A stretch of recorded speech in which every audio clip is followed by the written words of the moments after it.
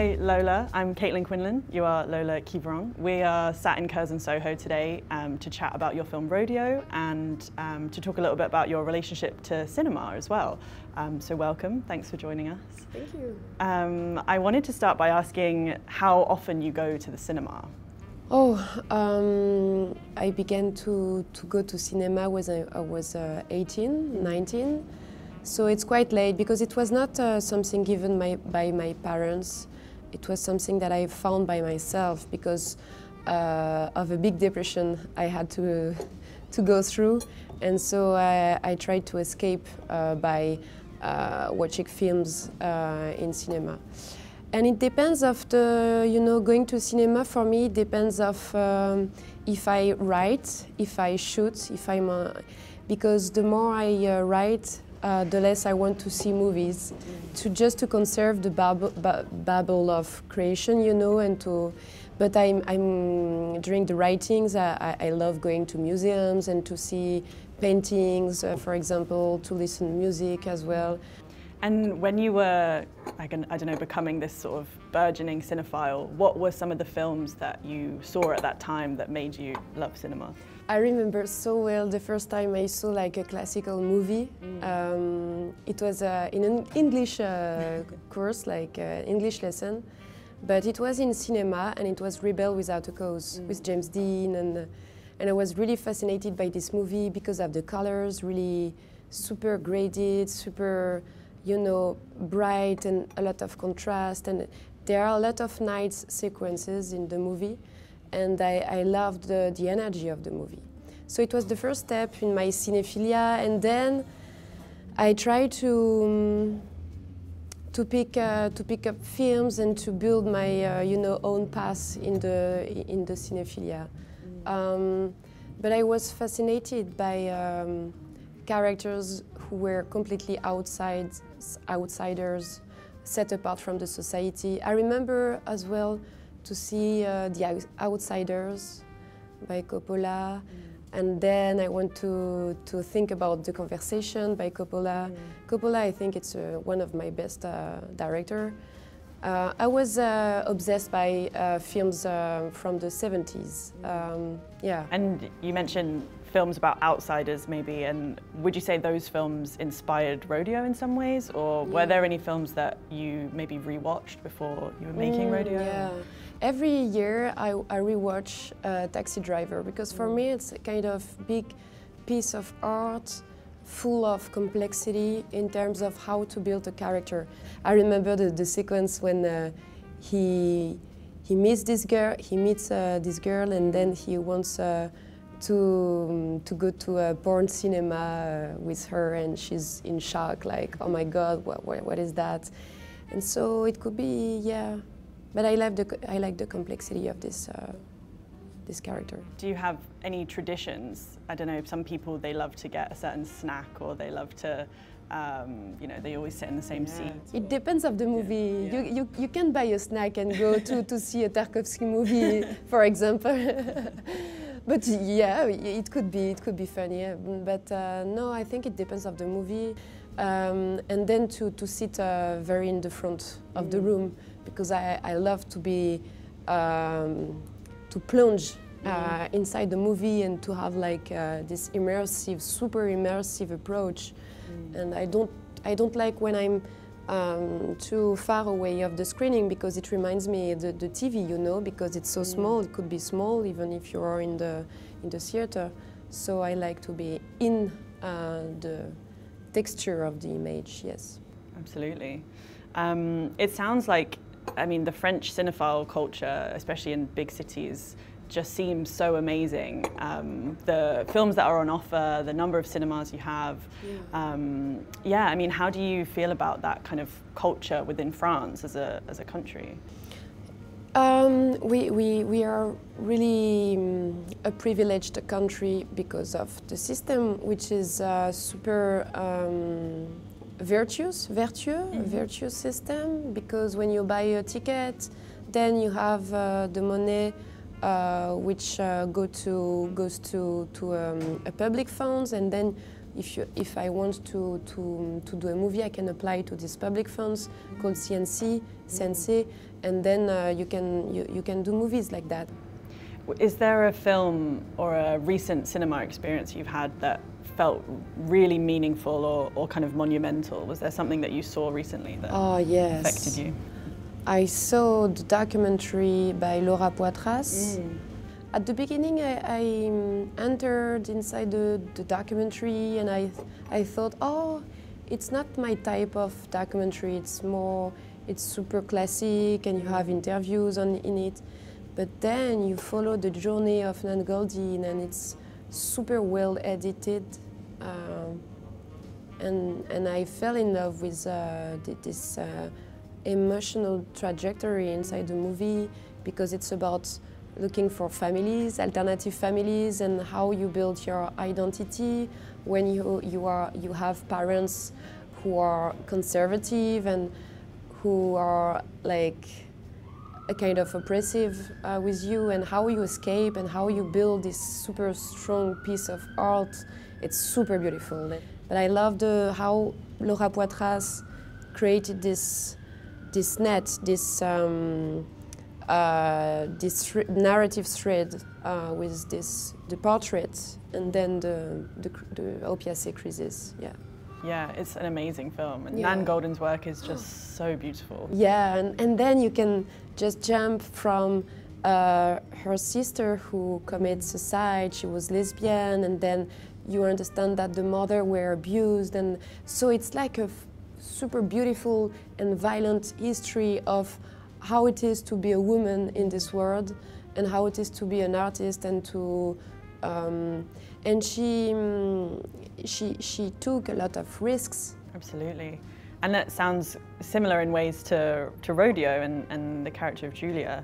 I wonder if, I'm hoping people watching this interview will have seen RODEO at this point, but maybe just if you can give a little bit of an explainer of the film, that would be great. This is my first feature, and it's the story about this young girl whose name is Julia, and the way she crosses this group of bikers who are completely passionate with this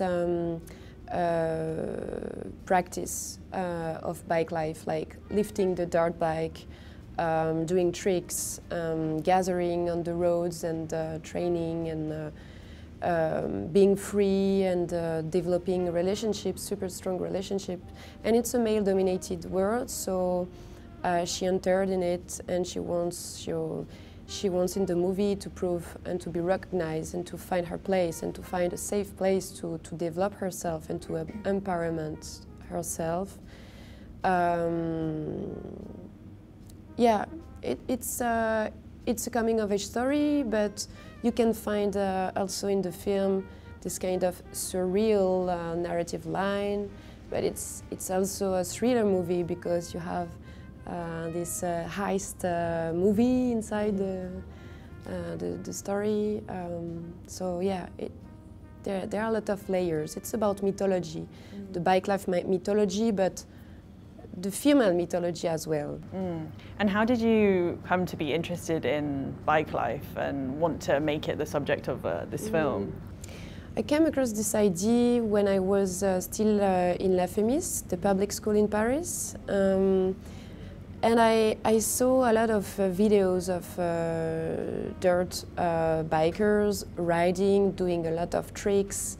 And I read this article with a lot of pictures, and when I saw all of that, it reminded me a lot what I saw when I was a child in the suburbs, because I would I would see dirt bikes in front of my building, crossing the garden, the park in front of my building. So, but I didn't know that since this time, since my childhood, a lot of communities were created by passionate bikers.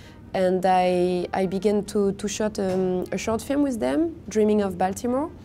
And it was a way to to talk about the practice in a really naturalistic point of view, like to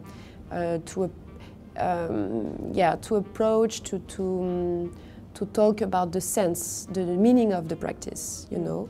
But it's not a documentary; it's more naturalistic in the shape. And then yes, I did a video clip as well, and another short film with them. Yeah, I began to be a kind of member in the crew, and a kind of member of this family. I wanted to come back to talking about going to the cinema, as we are in Curzon, Soho, and ask, what's the film that you've seen the most in your life? I think it's Taxi Driver. Each year I see Taxi Driver, and Apocalypse Now as well. But no, I have like this kind of guilty pleasure to see, yeah, French comedy, this kind of stuff, but maybe I won't talk about it because I'm so ashamed, you know. But, there's no shame in the cinema. I have to be serious.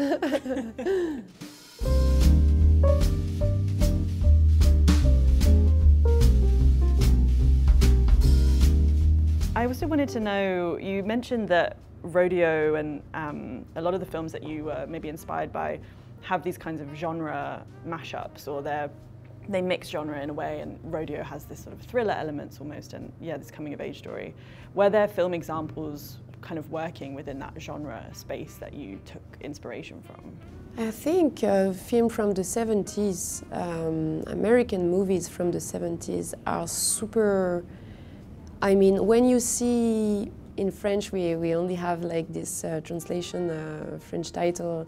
So Panic at Needle Park, you know, this film about heroin with Al Pacino. It's one of his first role, and you are in Central Park in New York, and it's the crisis of heroin. And so this film for me is one of, it's such a deep movie because it's super naturalistic, but it's, you know, that all is structured and written in terms of rhythm, in terms of emotion. And because when I began to write the script, I didn't want to, you know, to put, okay, let's put, yes, this coming of age story, and then maybe the surreal lines, and maybe the mob movie, the gangster movie inside.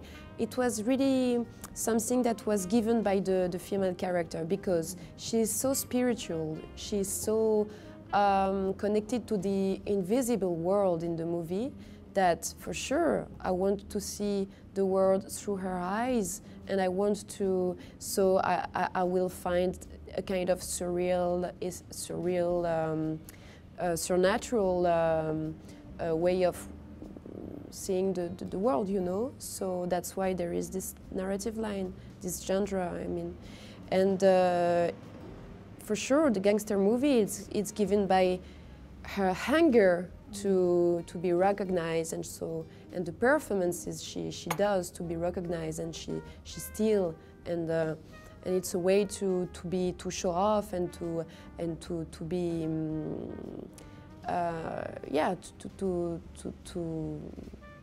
it's a way to construct her identity as well.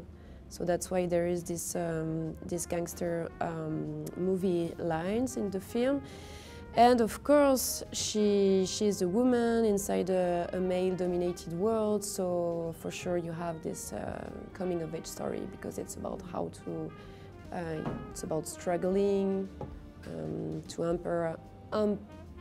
empowerment, and how, yes, how you break assignments, injunctions, social injunctions, how you break gender stereotypes as well, because she crossed the lines all the time. She's a character who is really free, because she doesn't want to be defined so much. Like, she's in between the gender representations. She's in between the world of the dead and the life, and she's in between the dreams and the reality. So she's always crossing the lines, and that's why I think this character is really precious, because super singular and hybrid, And for sure, the film is really hybrid because of that, because the character led this energy, you know. And the film has a lot of energy, a lot of really strong rhythm and a lot of intensity because of the character, because she brought all of that, yeah. Yeah, and this is Julia, played by Julie Ledru, and she's, I think when you have coming of age narratives, especially about young women or young non-binary people, I think, you know, those don't really exist as such, the films about non-binary people in the same way, but when it comes to young women, there's always such a set path that they're following in this coming of age story, or they're reaching a kind of conclusion. And I think the beauty of Julia is that she's so fluid and open, and there's no restriction on her, on the path that... For me, she's like a river. With the, you know, the stream and the energy of the river, and you can't stop a river, you know, because the river can invade and flood, you know, all the territories, you know. It's something that you can barely stop, and she's fluid, and she's always in movement. And at the beginning of the movie, the frame of the camera, you know, wants to catch her, you know. To follow her, to film her, but she's so free that she wants to escape even the frame of the camera. So yeah, being in movement for me, it's being free. It's to break, you know, to break the fixity, to escape the gaze. And not to be defined, you know. What was the experience like of premiering the film at Cannes and seeing it in the cinema for the first time with an audience? Yeah, it was really impressive and really important for us to see the film together, and it was really important for me to bring all the Bibor crew, all the actors in Cannes Film Festival, and they were so proud. And for most of them, they discovered the movie, except for Antonia Burezi and Julie Ledru, because they saw the movie before the premiere in Cannes. But all the bikers recognize themselves, I mean, with the intensity in the movie, the emotional approach with the adrenaline, the shoot of adrenaline, and how I depict the passion of riding a dirt bike and being obsessed with that, you know, like an addiction. So it was important for me to receive that, because it was the first feeling of, you know, the people who are really involved in this movement. It was, in terms of sociologic approach, it was really interesting to see how different groups of people were connected inside the same room, discovering this movie. And every time, like, there were this group of, let's say, older people who are really close to cinema, who used to go to theaters. I love that. I love this song. Yeah. And yeah, let's say older people, and just aside, you can find queer people as well. So I was so proud it was kind of gift for me. It's really interesting that the movie could gather all those different people, even if they are super different, super disconnect, let's say. And for me, cinema, I'm doing cinema, I'm making movie to create relation, like to create links and to rebuild this kind of links that the society could break and could destroy. And we are all in front of the same piece at the same films, and it's so beautiful to experience that. That's wonderful. Thank you so much, Lola. This has been great. Thank you really very much to receive me.